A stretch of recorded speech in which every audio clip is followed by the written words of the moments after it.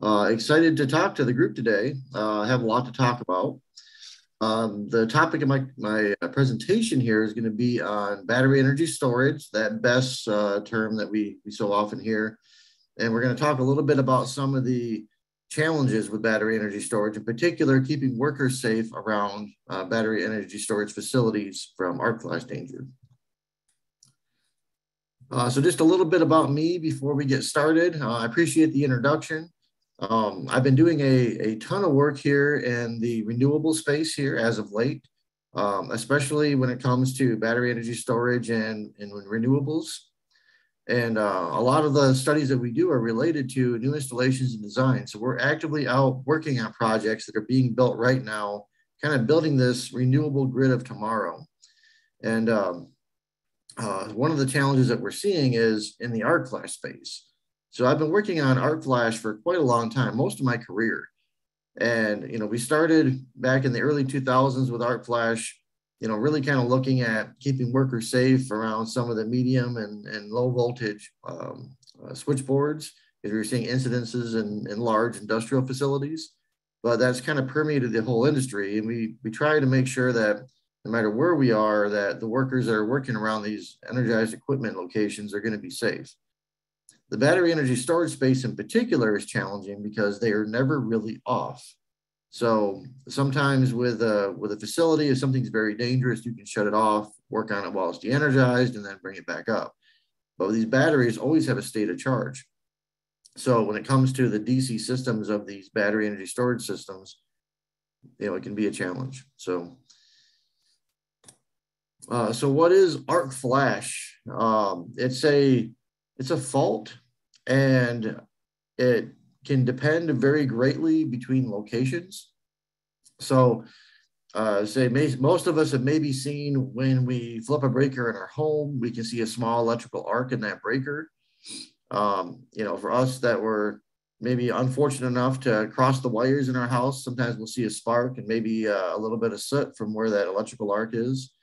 But when it comes to industrial applications, electrical arcs can be greatly bigger. You can see from our picture here, kind of an example of an arc flash. It can be described as a fireball or a very large, intense amount of heat, intense amount of light. And that may also include like a pressure wave and things of that nature. So it can be very dangerous if you're right in front of the location. And the real thing that we're trying to protect against is if a worker is working directly on energized electrical equipment, for example, racking in a breaker, which happens every day at a lot of large industrial facilities, generation facilities, and things like that. That if there is a arc from maybe a loose conductor, sometimes we'll see like animals that are living inside like switchgear that are spooked the minute you open the door and go to make a change and moves things, that they can cause that arc and then people can get injured. So what we're trying to do is we're trying to perform engineering calculations to really determine what areas are at high risk, what areas are minimal risk, so then workers can wear appropriate gear in the areas where that's needed. And how we determine those areas is through through standard.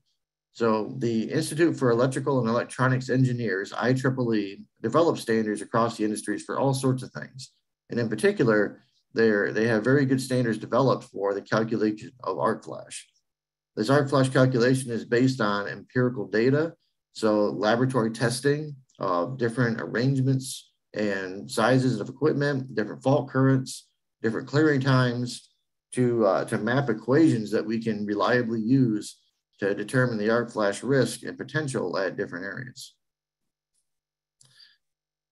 The one thing I'll mention too, when it comes to arc flash, there's a lot of small things that nuance the results. However, for the main part, arc flash is controlled by current squared times time. So the more fault current you have, generally the higher the arc flash risk. Also, the longer it takes to clear faults, which is going to be based on the protective equipment upstream, generally the higher the arc flash risk is as well. So talking a little bit about why the battery energy storage arc flash is a little bit different.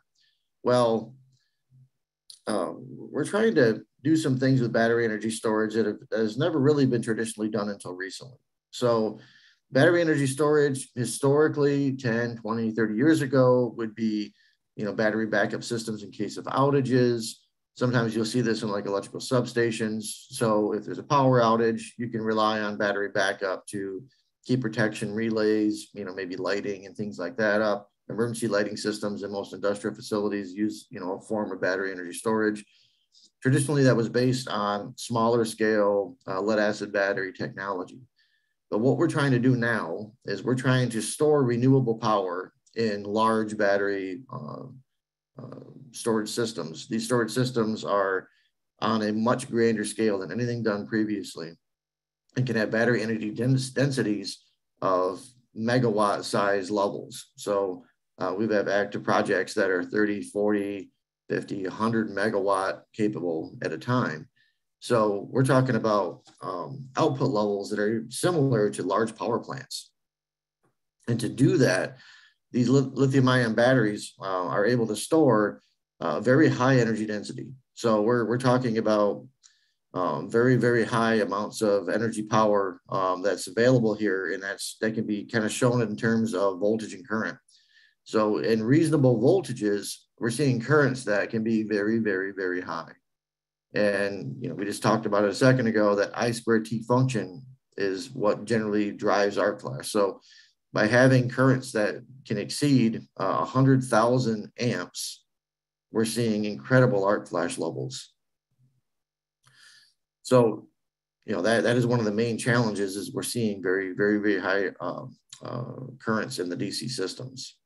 And because we're trying to get to this high energy density level for this renewable grid, really what we're talking about is that you're going to have large groups of batteries behind inverters, but you're not trying to buy hundreds or maybe thousands of inverters. You're really trying to focus it on large central inverter designs with relatively large energy behind them, right? So that's kind of a cost-saving measure, and you get better technology if you use a more advanced single unit than maybe less advanced smaller units. So that is a challenge is trying to make this arc flash work when we have such energy density behind them. Other thoughts too, if we're using a central design, we still have to get that power from the inverter to the grid. Generally, that's done through a conversion transformer. Most of the inverter technologies out there are converting to a relatively low voltage AC signal with a fair amount of current behind it. So we may have a 600 or 800 volt AC terminal that will transform up to a medium or high voltage level. Generally, we're seeing a lot of applications now that are going to the standard renewable 34.5 medium voltage level before it goes to transmission. But we're seeing relatively large transformers for this. And when we have these large transformers, inherently right there at the AC connection of the inverter terminals, we're seeing very high arc flash risk as well. And we're seeing arc flash levels that can exceed 50 cals. Just for those that maybe don't know, kind of 40 cals is the maximum level of arc flash that anybody would want to be around. And generally that's going to require some of those big, heavy rubber arc flash suits. They do make some equipment that works at higher levels than even that.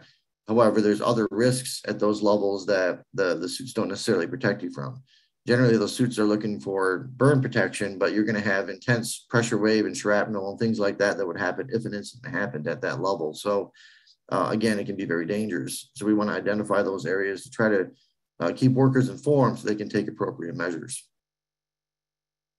One of the things too is when these BESS large transformers, these are the AC transformers are sized. Generally, they're going to come with, we're seeing a lot of applications where they're outdoors, they're kind of a boxed pad mount. They come with built-in fuses. Fuses are sized by the manufacturers, the transformer manufacturers themselves. And those fuses are sized really kind of thinking for the protection of the equipment, not necessarily arc flash.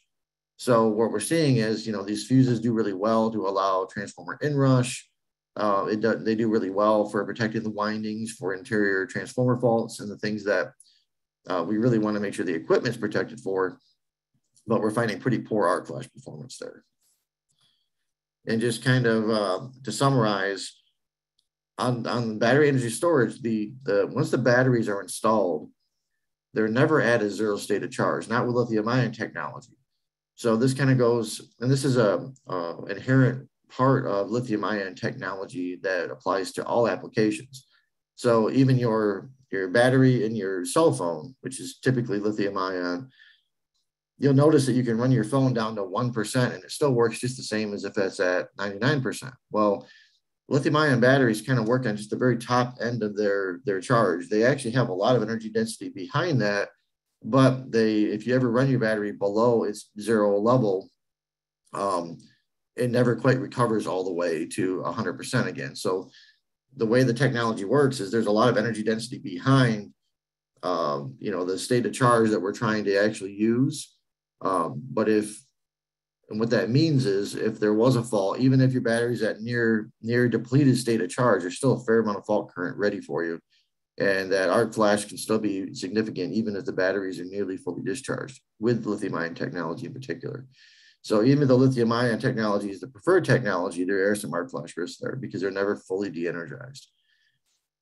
The other thought too is sometimes with battery energy storage, space is a consideration. These batteries may be in containers. If workers are inside the container for whatever reason, it could be during construction, it could be for maintenance. There's limited mobility, and it may be very difficult to escape faults if they happen. Most of the IEEE guide is based on the idea that if there is a fault, that most workers are going to have the ability to flee the fault and escape the fault location within 2 seconds or less. Well, that may not be possible depending on some of the applications, so we have to anticipate that. And the other thing too is with battery energy storage, we're talking about situations that we've never really encountered before in our industry. We're doing new things, and sometimes new things require new equipment. So we'll talk a little bit that later in the conversation here. So just talking a little bit about how we calculate this. So I mentioned that IEEE 1584 is the main guide for calculating arc flash, and that's true. Specifically for arc flash of medium and low voltage areas. Sometimes, however, we can use other calculation methods for medium voltage arc flash. So there's not as much empirical data for medium voltage arc flash calculation.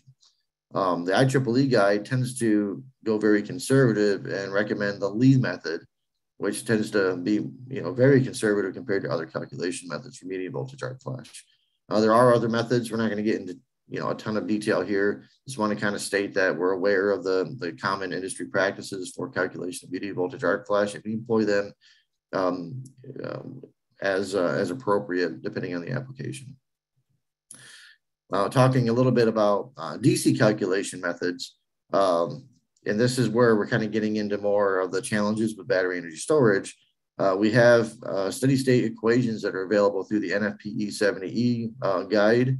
We also have the ability to provide transient DC circuit calculations using ENTP-RV. So these are, the ENTP-RV is a transient engineering software that is used to calculate DC faults. And we can look at DC faults in the time domain. So we can look at the DC fault current rise as opposed to the circuit characteristics, talking about the capacitance and the inductance of the circuits and how that comes into play. So I don't like to have a talk without talking about something real. I'm going to showcase here a project that we worked on with some of our partners that we did in West Texas. So this battery is situated with a large solar facility. So 500 megawatt solar facility connected with a 40 megawatt 2-hour battery. And the idea behind this battery is that, especially if anybody's familiar with West Texas, there's a ton of renewables in the north and the west, in the desert region. But most of the load in Texas, which is its own independent grid, and not a lot of power shared between the rest of the country, most of Texas load is coastal or more towards the central part of the state. So Dallas, Fort Worth, down to Corpus Christi and the coast and Houston is where a lot of the load is. So there's challenges moving that much power, the renewable power, from the northwest down to the southeast. And so it's very advantageous for a lot of renewables there to be thinking about battery energy storage. So maybe some of their capability can be used for charging batteries when there's transmission constraints during the peak of the solar hours, and then maybe discharging those batteries in the late afternoon when there's still a lot of load, but there's not a lot of renewables available. So this is a large project. This is transmission connected. This is, 40 megawatts. Again, talking about the scale of batteries, 40 megawatts is the size of, a small power plant. This is incredible amounts of energy that we're looking to store and then turn around and move. These lithium-ion batteries have very high efficiency, somewhere in the order of 92 to 95% round trip efficiency, depending on the application and the technology. So, there's very little losses, at least from the battery side, by using lithium ions. There's a lot of advantages to doing this from like a high level, but it causes some arc flash challenges. So one of the things that we were seeing here in this particular application was some of the DC fault currents were incredibly high. So we're seeing DC fault currents at the inverter that exceeded 173,000 amps. And just to give it some perspective, like, is that a lot? Is that little? So if you talk about large industrial customers with very large transformers, feeding a process, maybe a paper mill, maybe somebody that's developing semiconductors or silicon, somebody that has very large power requirements. And an AC world, even at low voltage, it's rare that you see fault currents that are over 50,000 amps. And maybe even more rare when you see them over, like, say, 60 or 70 or 80,000 amps. And we're seeing levels here that are, 2 to 3 times higher than the maximum that we ever see in the AC world. And on the DC side, we don't have the benefit of an oscillating waveform. So in the AC side, if we have a fault, even if it's a very high fault current, we know that there's going to be zero crossings of that fault current that happened on that 60 hertz signal in America, in 50 hertz otherwise in Europe. In the DC world, we don't have, that fault current rises and it'll stay there as a direct current. So we don't have that benefit of crossings. Because of that, we're not seeing any breakers in any of these DC systems. So all we're seeing right now is fuses. And that's okay, because fuses can be very quick, right? But we need to make sure that we understand what's going on there, that the fuses are rated for this level of fault current. And then we're talking, this is the maximum in the circuit. This is right at the inverter terminals. We also see fault currents that are very high in other places of the DC circuit. And we're going to investigate that here in just a moment. So at the combiner fuses, so a combiner is where it takes a number of the battery stacks and brings them into one central location. Generally, we put large fuses here on these disconnect collection points. And we're seeing at the combiners, these fuses are seeing up to 87,000 amps. And at the strings are basically the stacks of batteries that they put batteries in series here to get to a desired maximum DC voltage. And we call that a battery string. At the tops of those battery strings, we're seeing fault currents that exceed 86,000 amps. So we know that we have these high DC fault currents. We're trying to find a way to help our customers solve this problem. So what can we do? What tools do we have here? Well, a couple things that we can do is we can look at maybe even before the designs are complete, before all the equipment's ordered, maybe we can do some rough calculations. Okay, we know that we're looking to use this technology. We know that we want to buy this many battery stacks per inverter. We want to go with these inverters. If we put all this together, or maybe this isn't final, but maybe we can look at it in a preliminary way. Can we just kind of do a quick calculation and just look to see where, we're seeing our fault currents at, and then just make sure that we order equipment that's appropriately sized. And it seems like a no-brainer, but sometimes these fault currents and these studies can actually educate what equipment needs to be used. So maybe we're leaning one way because of cost for a certain fuse, but we have to go a different way because we need the rating. But it's a lot better to do it early than to do it later. Another thing too is sometimes equipment is rated conservatively. you know, and we know that we're going to need a higher rating than what's on this nameplate. We can go to the equipment manufacturer and explain our situation, and maybe their equipment rating is based on something that is more conservative than our application. So we can get them to write us a letter. So in one case, we had a fuse that was rated at a lower fault current, but by looking into the details of our circuit, especially the L/R ratings, and we'll get into that a little bit later, because our DC rise was so fast, they certified that their equipment would work in that application.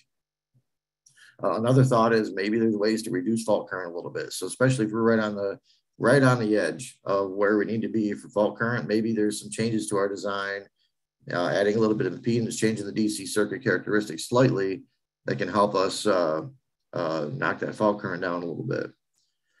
And then lastly, if none of the above work, these are kind of the easiest things to start with first, maybe the least expensive things to start with first. Then we can look into the transient performance. So DC transient studies can be expensive because we're going to have to get into higher levels of detail than we typically do when we look at fault current studies. But sometimes what we can find is that the DC rise is just ever so much slower than some of these fast acting fuses, and we can get desired current limiting performance out of fuses. However, each battery energy storage situation, each DC circuit is unique and has to be studied independently. So pictures, designs, real sites. So this is that West Texas battery that we're talking about. And this isn't the entire battery. The batteries are made of modular connections. So we may have multiple inverters and multiple sets of batteries, but usually they're replicated. So this is an example of the worst case DC circuit that we had at this facility. And what we're seeing, again, just like we talked about earlier, is incredible amounts of fault current at the inverter bus. That's the culmination of all of these parallel batteries that are feeding into this fault. And this is including all the DC circuit characteristics. And when we call out this fault current, this is a prospective fault current. So this is what the fault current would be if no fault clearing devices were to operate before the current maximums are reached. So that's what we call it prospective. It may be less than this if the fuses see this fault current and trip and blow before this fault current is realized. But while saying that, these fault currents develop very quickly. So generally we'll see, from minimum to maximum fault current develop in the millisecond range, sometimes the microsecond range. So from the inception of the fault to the maximum fault current that's developed may happen over the course of 1 or 2 milliseconds. So we're still talking about things that are very fast, maybe as fast as your eyes can blink, it gets there. So we also talked about some of the other areas, right? We talked about the combiner fuses. The combiners are these buses where all the different battery strings are combined into larger cables that'll run to the inverters, which are usually a slight distance away.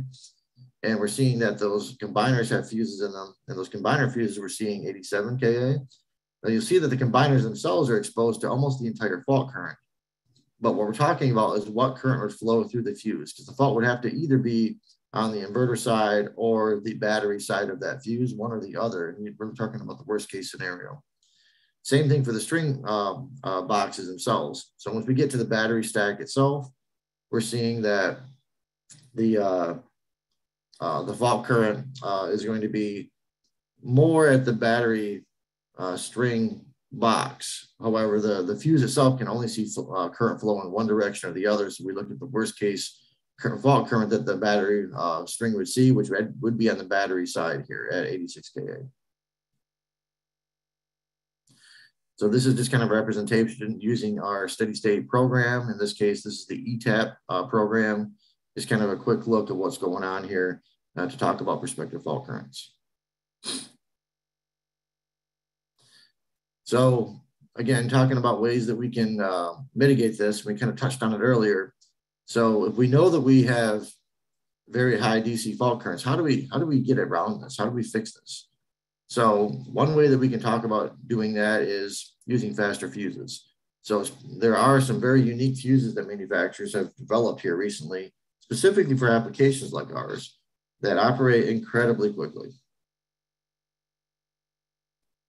And by doing so, we're able to maybe beat that prospective fault current. So if we can have a fuse that operates faster than the fault current develops, then we can actually limit that fault current. We use this in the AC world all the time with current limiting fuses, but in the AC world, we have relatively defined current rise times based on our 60 hertz system. On DC circuits, is completely dependent on the LRC of the circuit, the inductance, resistance, and capacitance of the circuit. So that has to be studied, and that requires that DC transient analysis.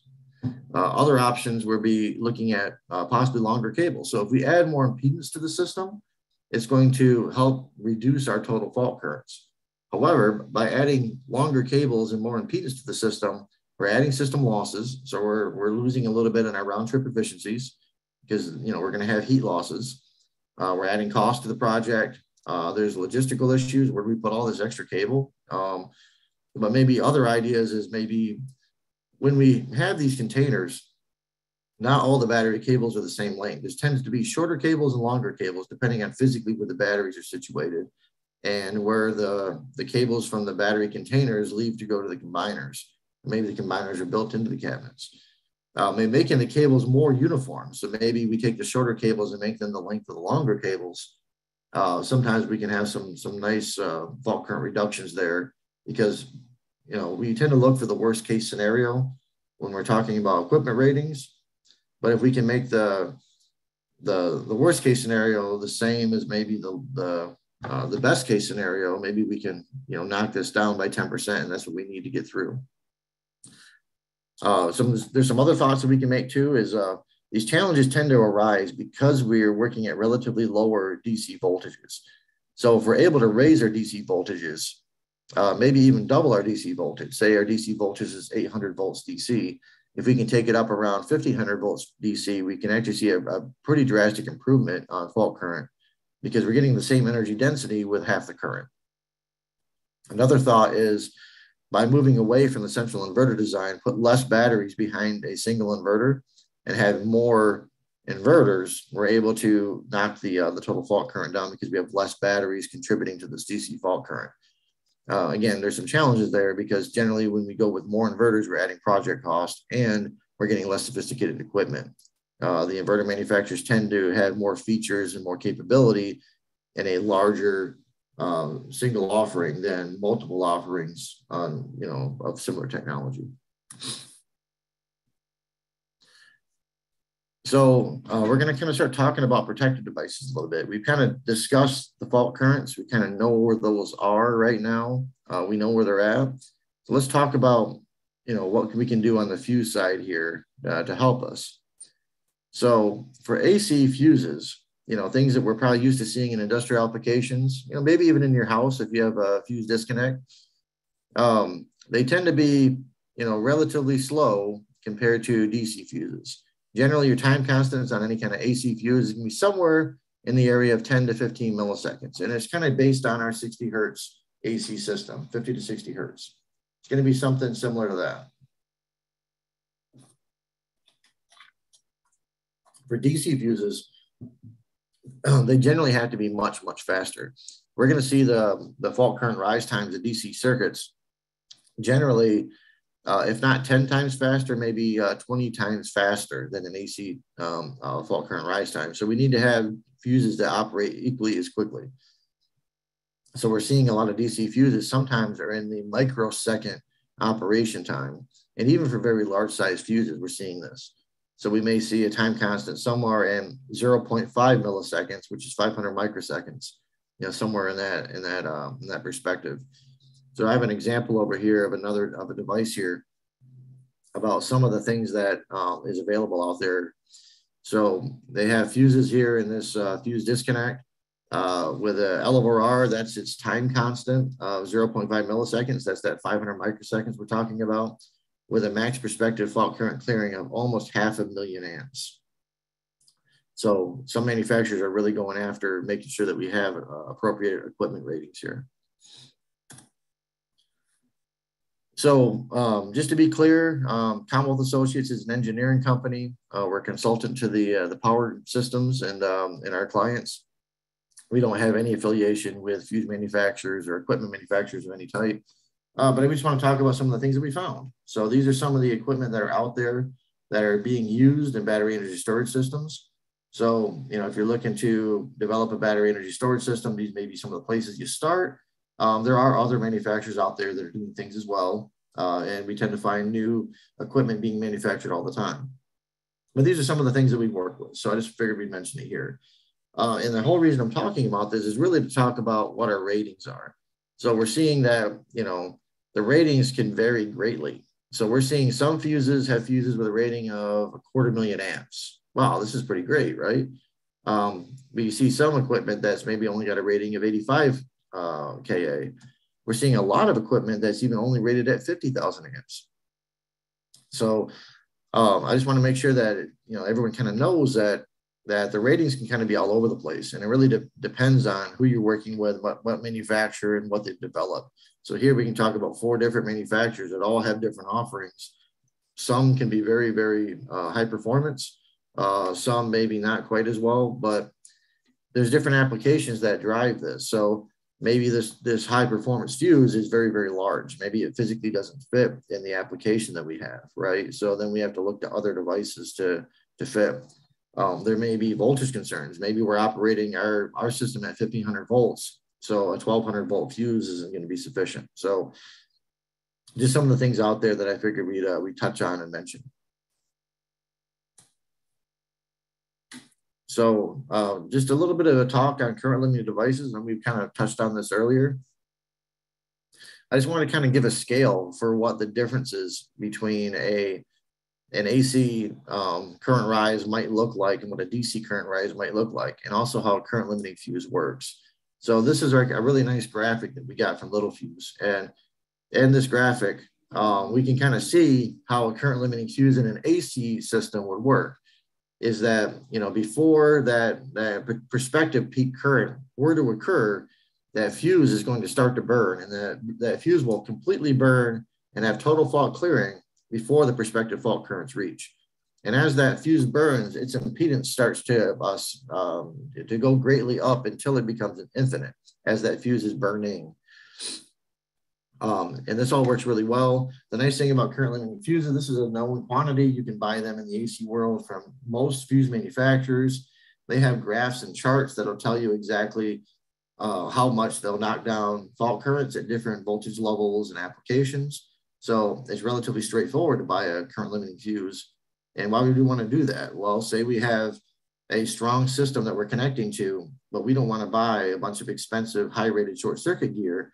It's quite possible we can put current limiting fuses in on our radio system, and it would protect downstream equipment. So say we could buy a 10,000 amp short circuit piece of electrical equipment, like say a transformer, electrical panel, or electrical panel breakers, as opposed to having to buy a 30,000 amp similar equipment because we put these fuses in, from an AC perspective. On the DC perspective, however, we can't use these charts because each DC circuit is going to be unique.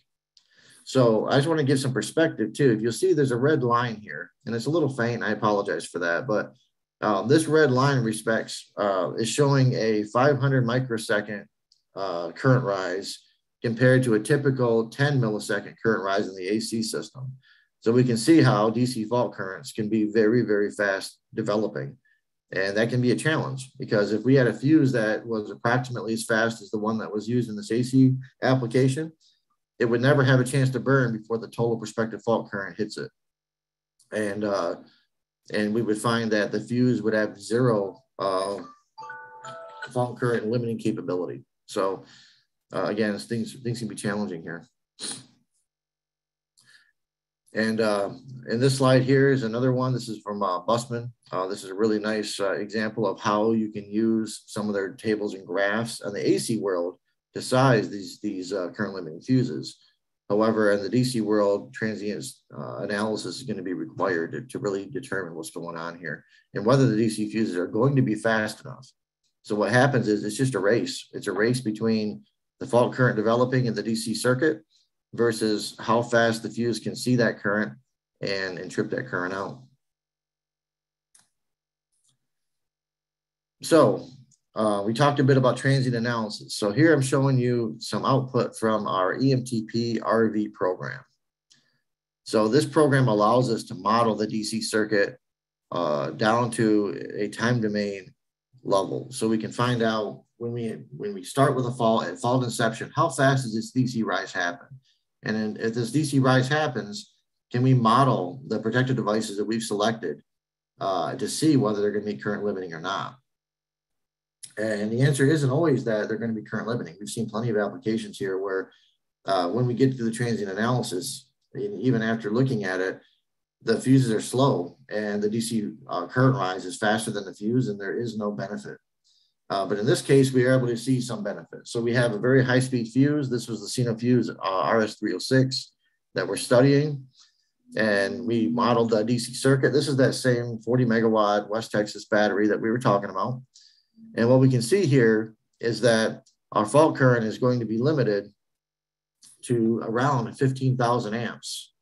Now that prospective fault current we were talking about earlier was 178,000 amps. So not only is this fuse fast, it's fast enough to really, really give us nice performance when it comes to fault current. And it has it turned out having very good arc flash performance. So we'll talk about that as well. And how we found that is we can look at the fault current DC rise, which is a logarithmic scale. We have this really scaled out to a really thin time, just so we can kind of see where it lands on the graph here. But this is where that fuse would have total fault clearing, so we can see what the maximum fault clearing time is going to be, and we can use it into our arc flash calculations. So how does that help us? So, we looked at different areas that would see some of the fault currents.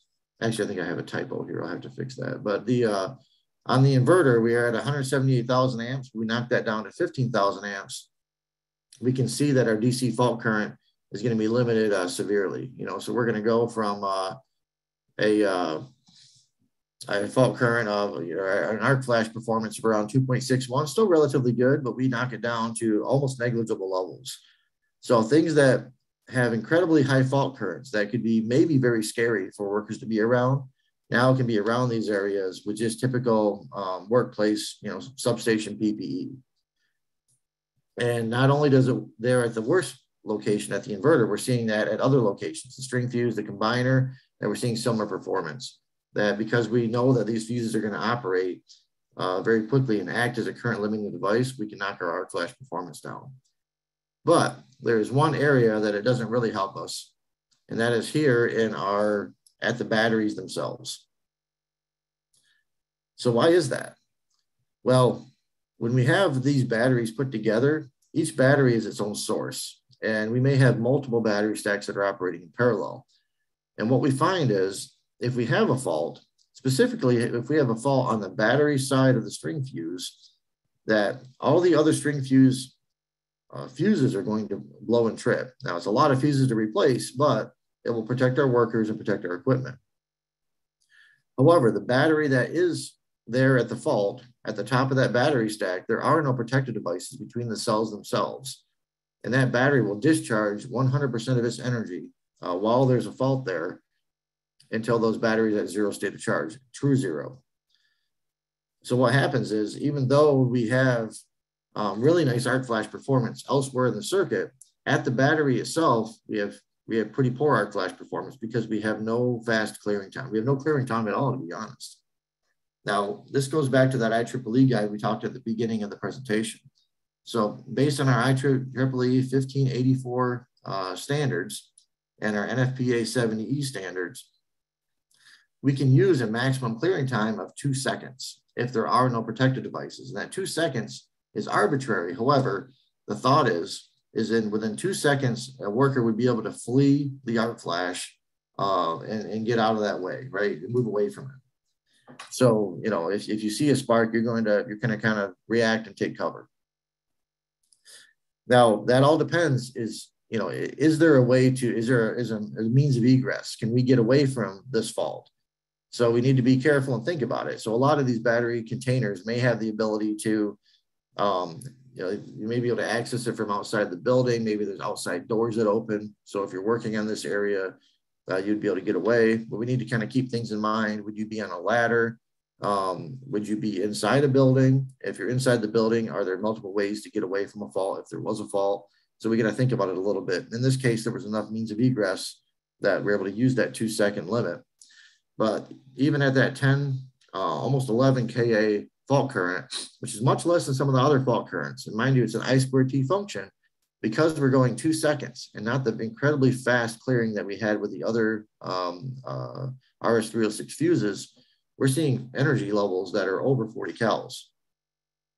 And as we remember from earlier in the talk, anything over 40 cals can be very difficult to protect yourself with. That's typically those big, heavy arc flash rubber suits. So how do we solve this issue? It sounds like we have pretty good arc flash performance now because we have these current limiting fuses, but then at the battery stacks themselves, we're kind of stuck, right? We have this 40 cal arc flash energy. So if we're going to work around these batteries at all, now we have to wear these big cumbersome suits. Well, the real problem that we have here is we don't have fault clearing time. Our fault current isn't unreasonable here. But we need to find a way that if there is a fault in this location, it'd be the top of these battery stacks, kind of the upper left in this particular instance. We need to find a way to remove these batteries from the circuit.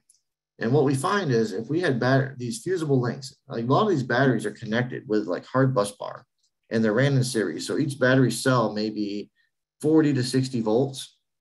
But when you stack them all up, there may be, 10, 13, 15 of these batteries all connected in series. That's how you get to your total DC voltage level that we're looking to operate. Generally around, somewhere between 600 volts and 1500 volts DC. But there's no protective devices between each of these series cells, generally. So many battery manufacturers are building this way, and maybe they're doing it for cost, but the real thing that we need to do is we really need to be thinking about having fuses between the battery stacks themselves, the series battery stacks. In this particular instance, we looked at different fuses. There's different applications here, but assuming that we had reasonable performance in fuses that would operate in a relatively similar time frame that we had for the Sino fuses, we would see that 40 cals drop to approximately 4 cals if we're able to have the fusible links between the battery stacks. So it's something that we're seeing in the industry that, there's recommendations here that we really need to be thinking about this. And we can really greatly improve arc flash performance for our workers around these batteries, which are getting larger and larger. And we're seeing more and more of them across the United States every day. So making sure that we have thoughts to not only the DC circuits that connect all the batteries in parallel, but also the batteries themselves that we're buying from the battery manufacturers, that they're taking this into account and giving us good arc flash performance. All right, with that, that's the entirety of my presentation here, and I appreciate your time today. With that, I'll step back and answer any questions you have. I have a general question about arc flash. DC arc flash. Is DC arc flash different than AC arc flash? Is the hazard greater? Is the explosion different? So would it be different? I mean, really, we're talking about an electrical arc.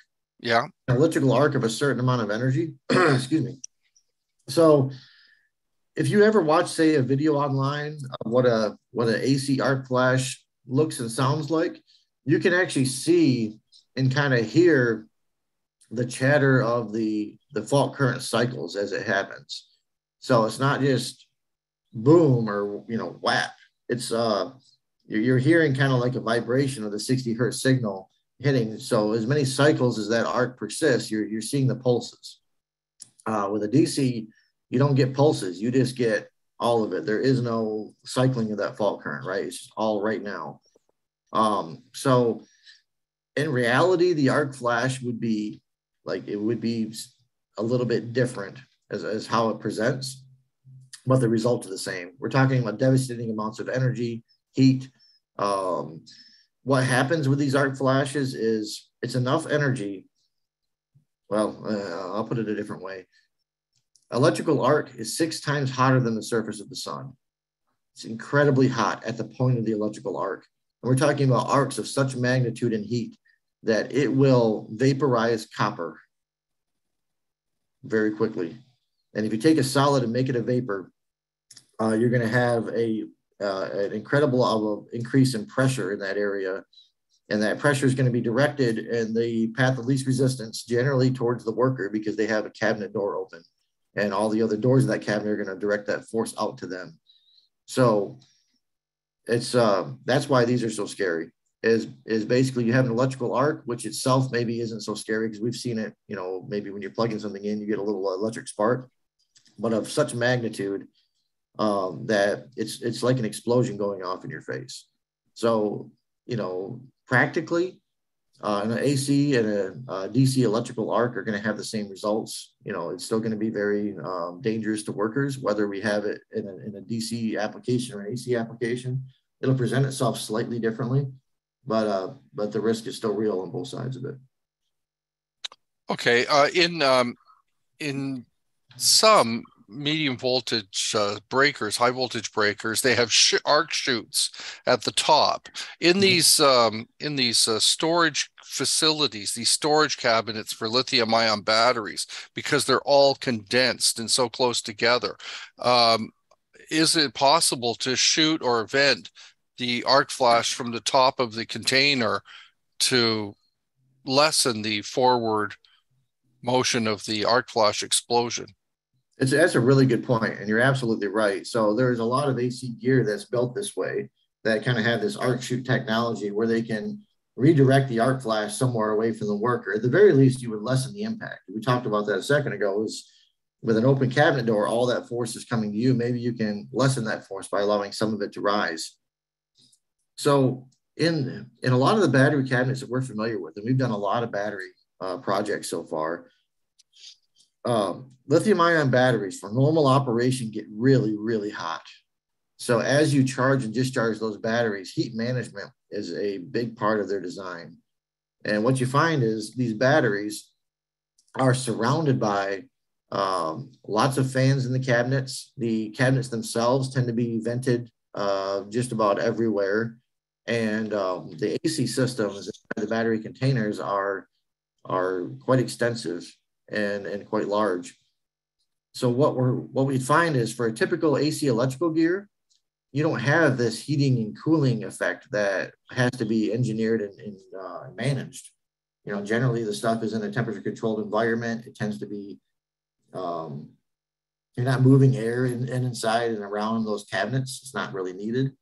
But on these batteries, it is. So ideas like venting and things like that generally don't really work, because if you had an arc flash chute, you really wouldn't be able to cool and maintain the battery temperatures that are required just to maintain the warranties and the technology itself. So it is an interesting thought.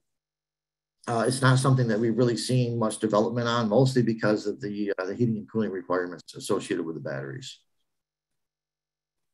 Okay, here's a question. How is fault current measured, and how is the protection operated on the DC side? Sure.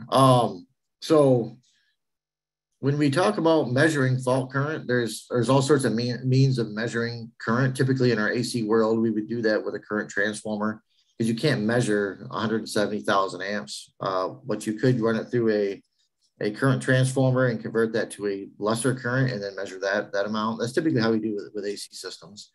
In DC systems, especially for the DC experiments that looked at this, I imagine that they're doing something very similar. But when it comes to DC systems, there are no relays and there are no breakers. It's all fuses. So as far as how the protection is operated, every single DC circuit that we're seeing is a DC fuse protected circuit. So, and then we get into how fuses work. So fuses have a design that as current increases, there's different materials that they use that start to melt and deform at different currents and temperatures.